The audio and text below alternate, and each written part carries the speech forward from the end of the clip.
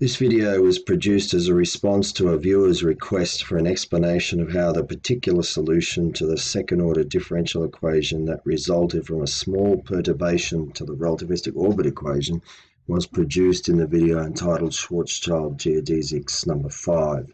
So the fifth in the Schwarzschild Geodesics series. So this is a special request for that person. And just going back over the basics from that video, Schwarzschild Geodesics number 5, we looked at how light inbound towards a Schwarzschild mass, but with an impact parameter b, so off center from the center of the Schwarzschild mass, but with impact parameter b here. And we found that these light paths here could be described, these straight line light paths here could be described by this equation here. And Schwarzschild mass here, and we have the position, the distance from the center of the Schwarzschild mass is r, and we have the angle phi here, and we have a relationship between r and phi in the form of this straight line here. Now the equation that governs the shape of orbits in general is this. From that particular video, this is what we found. And we found the solution for light rays with impact parameter b to be the straight lines given by this value here, u, the solution u is sine phi on b. Now this is the homogeneous solution to this part of it, the homogeneous solution. We found this worked. Our next step was then to add a small perturbation to this in the form that u, the general solution u, becomes the homogeneous solution, u subscript h, this part, plus a perturbation. Now we substitute this into our orbit equation, and when we did that, we ended up with this, second derivative of this part here, plus this bit, plus that, is equal to this bit over here. Remember there was a u squared here, so let's expand that out. Well, when we do the second derivative of this bit here, we're going to have minus sine phi on b. And over here we have a plus sine phi on b, so those two are going to cancel out, disappear.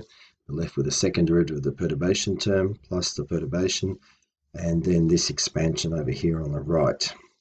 Now to first order, so delta u is a small perturbation, so square that gets even smaller more rapidly, so we can drop that off. So to first order, we have this bit here, so this bit here down here.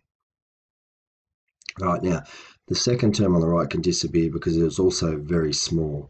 So we have here delta u times this is very small in relation to this first term here. So this term here will be very small due to the delta u being a small perturbation compared to this term here. So we can drop that out.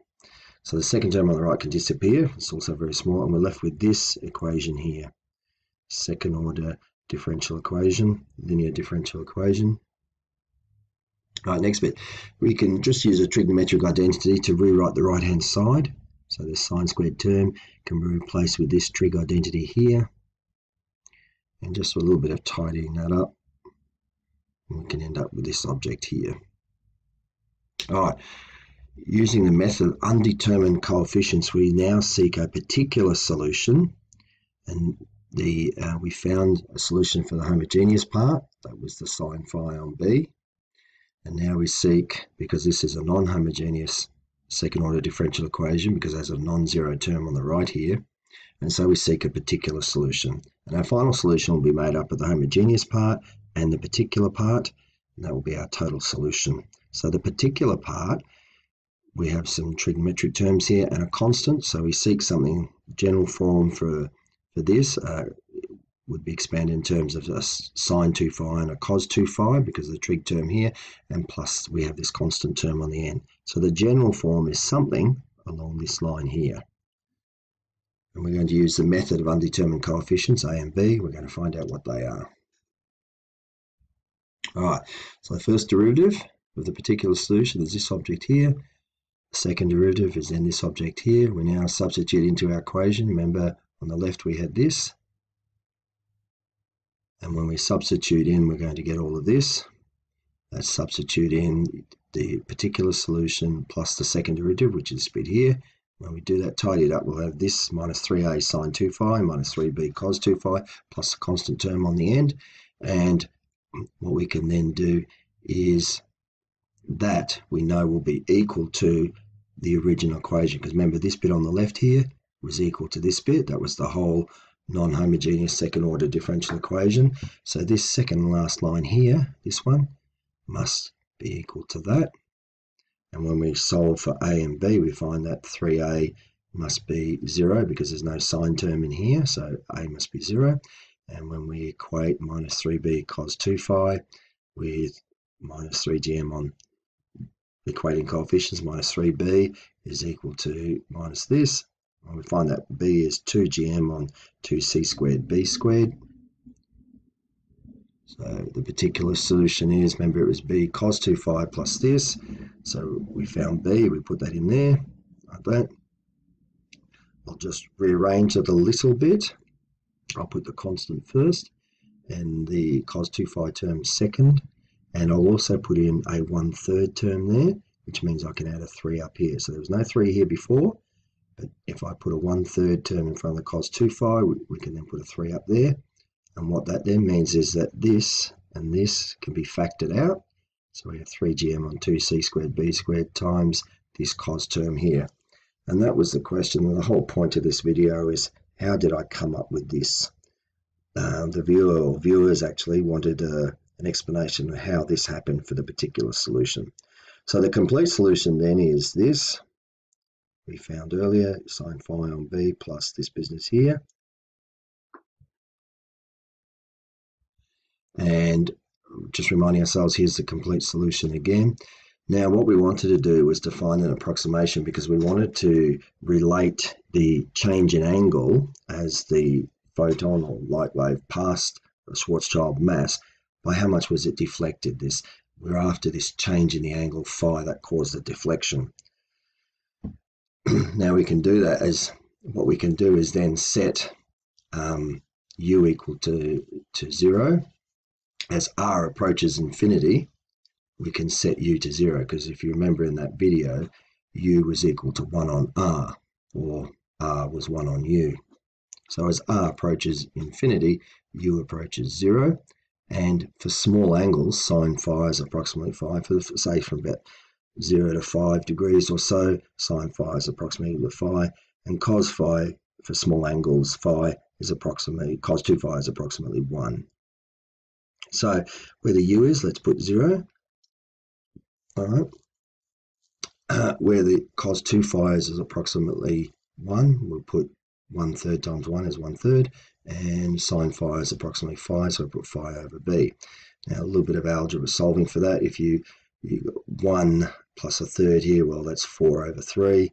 The 3 and the 3 cancel out, you get 4 over 2, which is just 2, so we're left with 2gm on c squared b squared, and if we take this over the other side, we get phi on b is minus 2gm on c squared b squared.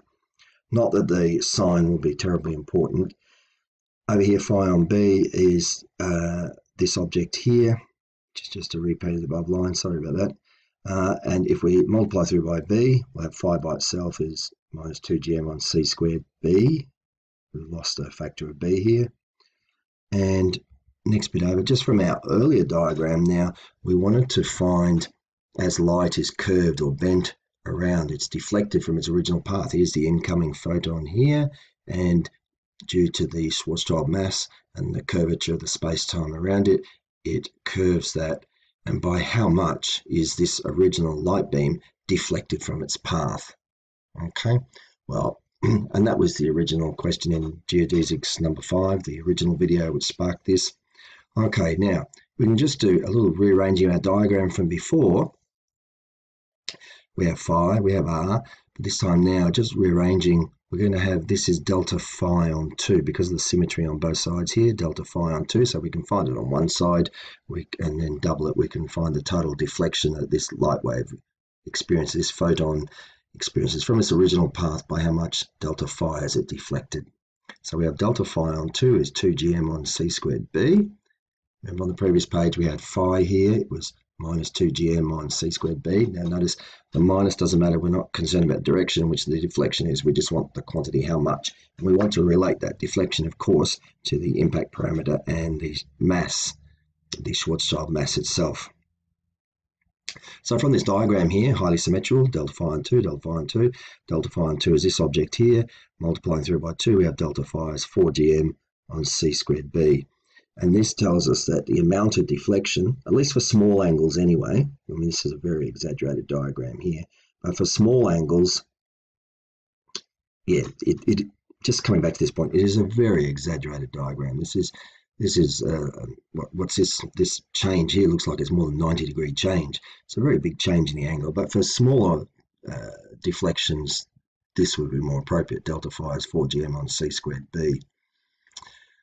Okay, so the amount of deflection is proportional to the mass and inversely proportional to the impact parameter. And then finally, the angle of deflection experienced by the light as it passes the mass is just to conclude this business here. Now, for large deflections, such as really in this diagram here, for large deflections, you need to have a look at the original video, Schwarzschild Geodesics 5, the fifth in that series, and it will, in the last page or so, it will give you the approach for large deflections of angles. But just for small deflections, for